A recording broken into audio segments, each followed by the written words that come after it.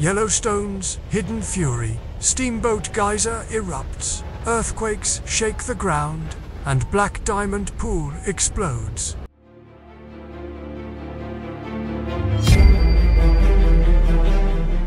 On a silent dawn in Yellowstone National Park, as mist curled above steaming pools and the air smelled faintly of sulfur, nature prepared a breathtaking show that would both astonish visitors and worry scientists. July 8, 2025, began like any other in the Norris Geyser Basin. Tourists walked along the wooden boardwalks, cameras ready to capture bubbling springs and rising vapor columns, but deep underground, a hidden force was building.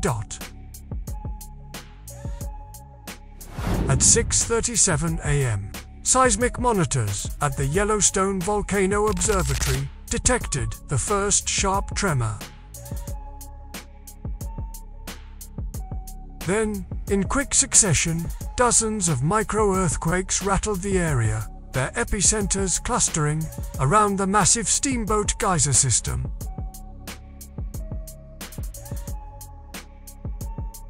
Suddenly, a thunderous roar shook the basin. Within seconds, a colossal jet of scalding water and steam erupted from steamboats to main vents.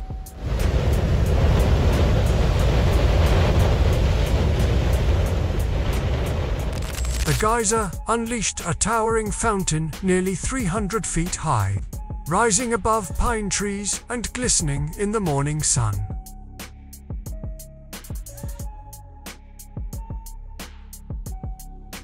The sound resembled a freight train echoing across the caldera. Visitors screamed in shock and wonder.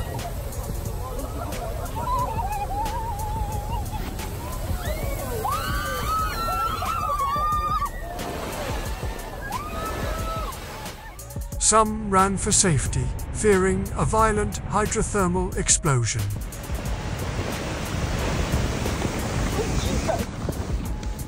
While braver souls stood frozen, filming the giant eruption with trembling hands, the eruption continued for almost 25 minutes.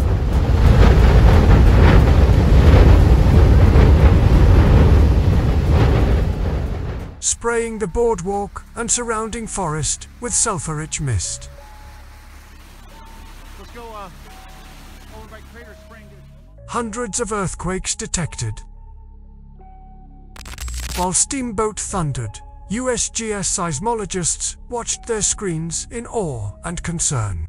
Over 300 earthquakes had been recorded in the last 48 hours across Yellowstone National Park. These included shallow quakes under Norris Geyser Basin, often indicating shifting hydrothermal pressures. Swarms near Yellowstone Lake's North Shore, where magma and hot water channels twist beneath the ground. Minor tremors under the Yellowstone caldera rim, rattling old faults and fracture zones.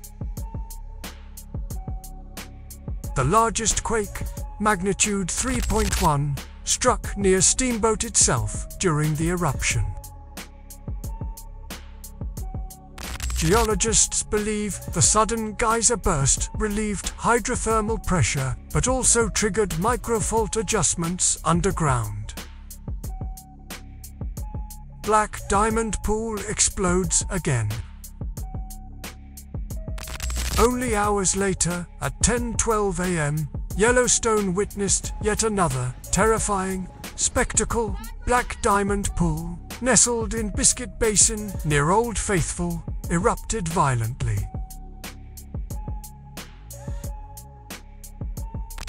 A deafening explosion tore through the peaceful basin. The shimmering blue pool turned into a roaring fountain of scalding water, steam, and rock debris. Tourists on the boardwalk saw mud and shattered rocks flying over 500 feet into the sky, raining down across the basin. Rangers quickly evacuated the area. When the eruption subsided, a gaping crater-like scar was visible where the calm pool had been. Chunks of mud and broken thermophilic mat covered the boardwalks. Large rocks the size of soccer balls lay scattered hundreds of feet away, embedded into the soft earth. Scientific analysis. What is happening beneath Yellowstone? If you only look at the super eruptions, it actually looks like the time between eruptions is getting longer. Scientists immediately mobilized to study these events. Here's what they concluded. Steamboat Geyser's eruption was purely hydrothermal, driven by deep underground water superheating and explosively decompressing when pressure pathways open up. It indicates extreme heat flow, but no direct link to rising magma. Earthquake swarms are common in Yellowstone. The park averages 1,500 to 3,000 quakes per year. They occur along ancient faults and fractures and are mostly small tectonic adjustments rather than volcanic signals.